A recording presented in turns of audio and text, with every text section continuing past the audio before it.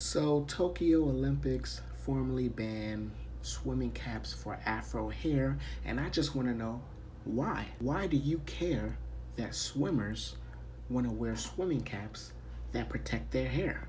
Who are the people that made this decision? There better not have been any black people in favor of this.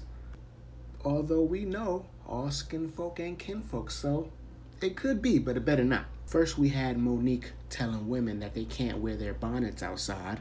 Now the Olympics is saying that you can't wear swimming caps for afro hair. And I'm just like, let black people do their thing, baby. But in conclusion, I disagree with this and I think they should change their decision.